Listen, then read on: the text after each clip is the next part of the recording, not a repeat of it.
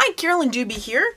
This is the art journal page that I was writing up for a blog post, and the instructions were, pretty simple to do until I got to my tape flowers here. And then it was so hard to explain in writing. I said, I'm just going to make a quick video to show people how to make those tape flowers rather than trying to write out these directions. And I tried some different directions and man, they didn't make any sense.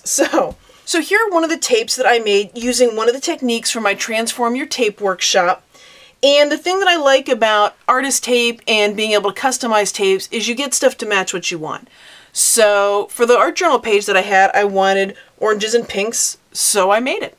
So with this tape, because it's sticky, all you're going to do is you're going to squish it together and you're going to start just kind of pinching it together in the center. And it'll make a little center spot. And it sort of takes its shape. It's kind of like making a ruffle, except that it holds its shape. And you just kind of keep turning it on the center. Kind of push it down, kind of wrinkle it up. And because it's sticky on the back, it's holding itself in place. So I love making these kind of roses.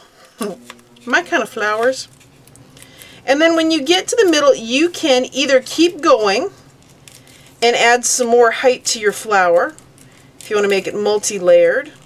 And you keep going until you run out of, and you keep just kind of pulling it around, pushing it around. And it kind of sticks to itself because it's sticky on the back. And this gives me a 2-layered flower. Now right here where the paper's kind of curling or the tape is, you just push it down that way. So I can tell you right now that I don't like this big flap right there, so what I'm going to do is squish it around a little bit more. So I'm going to get that to twist in there. So at this point I have a little flower that I've made with the tape.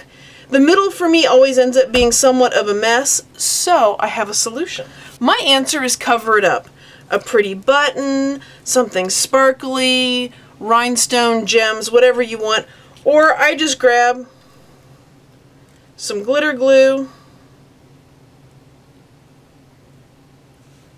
put it on there, and now I have a center to that.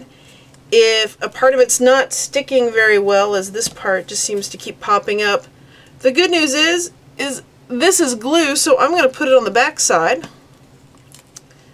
Put it there. And then kind of push it to the center. And let that go there. The other thing that's nice about this is it's tape on the back. So when I put this on into an art journal page, whatever I'm going to stick it to, canvas, ooh, a tag. This would look great on a tag. Whenever I do something like that, I may put a little bit of extra like tacky glue to hold it in place once it's dry, but the sticky part holds it in place beautifully. So that is how you make a quick rose or flower out of some decorative tape.